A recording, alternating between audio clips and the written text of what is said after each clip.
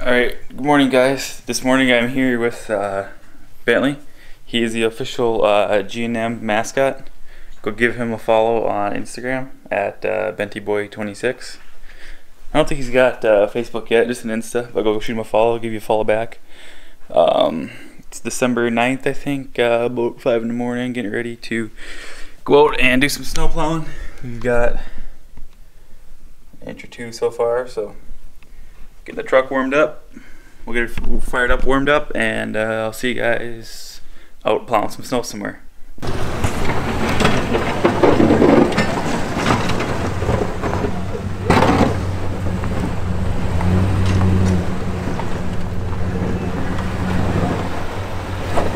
Sure. These guys at home want to see some full plow action. I haven't gotten it yet. I've been too busy. Better go somewhere else. Last couple of events. Go to the other side. Oh, goes back? The horseshoe. That's going to loop. Alright guys, so we got the short iron pull plow on the back, and then what do we got on the front? A Boss. And what do you like about the controller? I don't like anything about the controller. I don't either. There's one thing, the buttons are kind of big, but they're a pain because you go like this, you set it down to run this controller, and the front plow is constantly banging. They're sticking out. You breathe on them and they move, and then you're close to something and the plow turns. If the controller's sitting like this, you'll go like that, you'll bump it and the plow will turn. Yeah, it's just you constantly turn on and off. Yeah, you literally gotta shut it off or you're gonna bang it into something. So how do you like the pull plow so far? You've used it, this is the third event. You probably got what, 50, 60 hours on it? Yeah, I don't know if I could plow without one. Right. Let me they're so nice. We got the Wildflower Lodge here. Got a little horseshoe loop in the front. It'd be nice to have one controller that would run the front plow and the back plow. Jason at Short Iron, we need you to make a front plow so you can incorporate it all in one. So then you got one controller, you run your front and the back. Want a switch to change them or something? Right, or even just a couple buttons for front V or straight, but anything. All right, let me hop out here.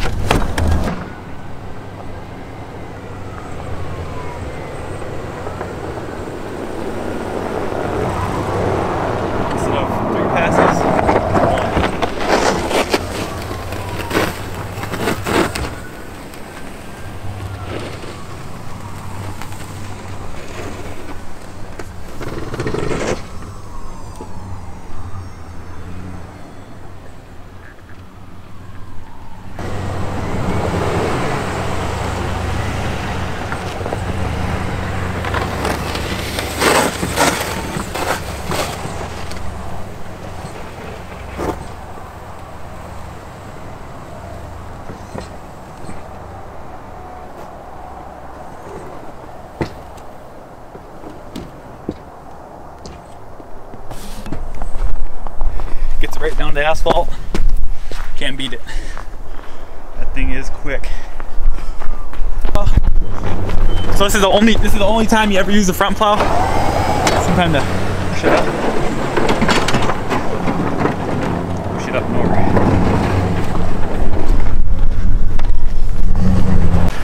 Alright guys, tonight I am here with Midwest Landscapes, the place I used to work. We got our single cab with the short iron pull plow, and we have a Cat 924G with a like 16-foot Arctic sectional pusher. The pull plow is going to start right here, and front end loader is going to start there. And on either side of the truck, and they're both going to see who can get the most, who can do each side, get it to the curb the fastest. Alright guys, so obviously there's a lot of things to take into consideration here, like the amount of snow. This is only about 1.5 to 2 inches. But if you're familiar with northern Minnesota here at all, we get a lot of 1, 2, 3, 4 inch storms. We only get a couple storms over 6 inches a year. So with Jameson going loops like this and the front end loaders going forward and back, the truck was about twice as fast. Now, no, the truck isn't going to stack it 20 feet high, but if on a site like this where you have 4 front end loaders and 7 skid loaders, you can easily minus out a front end loader and just run it all to the curb with the pull plow and have one front end loader going and just pushing it up.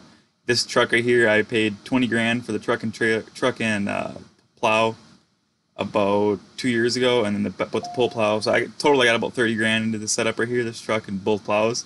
That front end loader, the pusher alone was 12, 13 grand, and you know, I'm not sure what that front end loader is new. They're 150-ish. You can get them for 60, 70. So obviously the truck is quite a bit cheaper. But yeah, most definitely on a site like this, if you can eliminate, if there's 4 front end loaders on the site, with this truck you could easily eliminate 1. You know, even right there is a pretty big savings. And then we do a lot of residential too, and this setup right here, like on townhomes, will easily do the work of 2 skids and or 2 trucks. It's like, so you can change, like in those loading docks and stuff, you can change like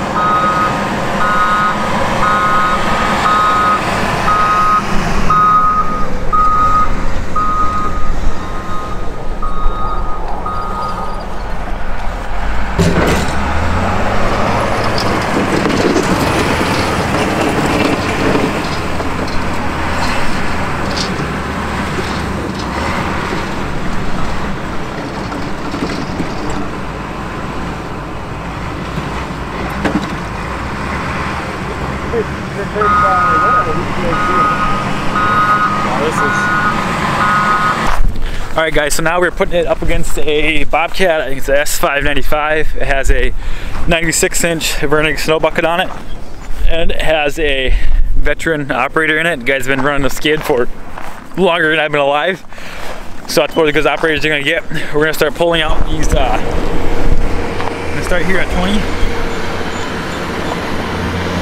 and one guy can work that way, one guy work this way, and see what happens. Alright, here we go.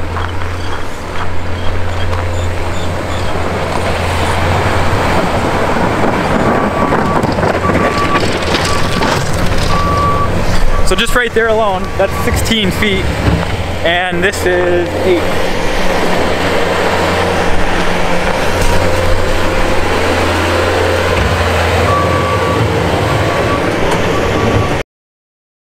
Alright, a couple things to take into consideration here. Like I said, got a veteran skid operator running that 595, and Jameson here in the plow. We just got this plow. This is the first year. He's only plowed, like I said earlier, around like probably total 50 hours in it. So still kind of getting the hang of it. A big advantage to this skid is visibility. You can see how close you can get up there to the building. Where with the plow, your visibility is a little less. Like as you can see here, he's not able to get as close.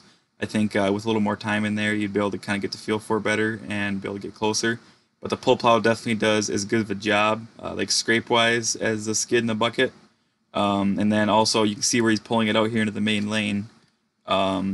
You know, then you can run it all to the end with the truck, you know, so much faster than the skid.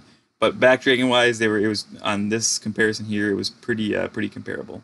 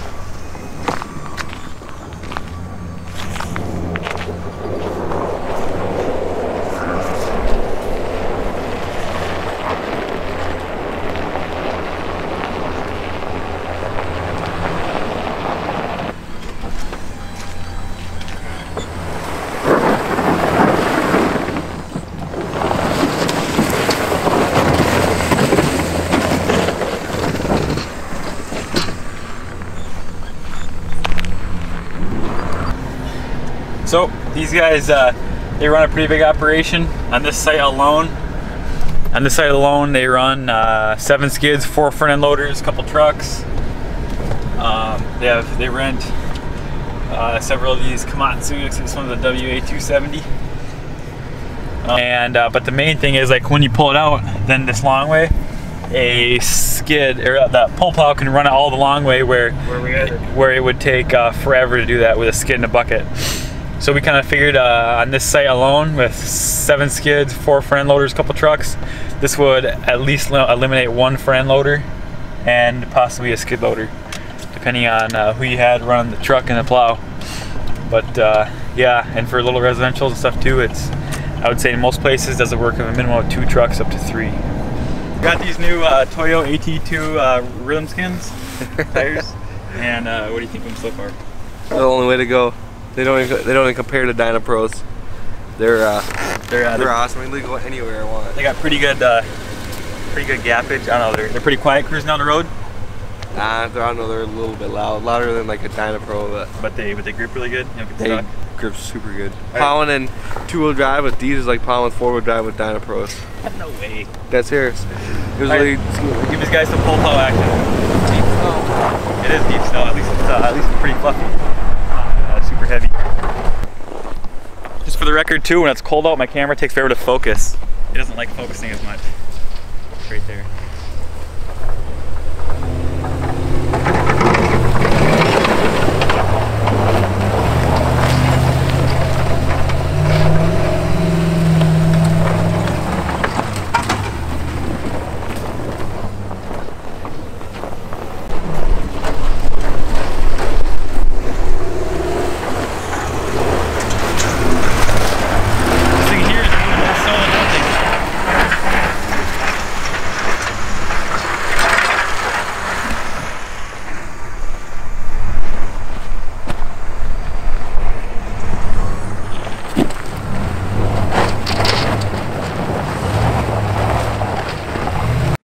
Alright guys, here's an example of what not to do with the pull plow. If you have a ton of snow behind you heading towards the pile, you got to slowly start lifting up before you get to the pile. Otherwise there'll be so much snow under the truck, it'll lift you up and then you'll be stuck and need a pull. What? Exactly, what? Alright guys, thanks so much for sticking to the end of this one. Thanks for watching, thanks for your support. Let me know what you think of this plow. I think if you want to change your plowing game, everyone has pickup trucks. You need one of these. This will take you to the next level. And if you do get one, make sure to tell Jason at Short Iron you saw it from me. Alright, thanks for watching. See you soon.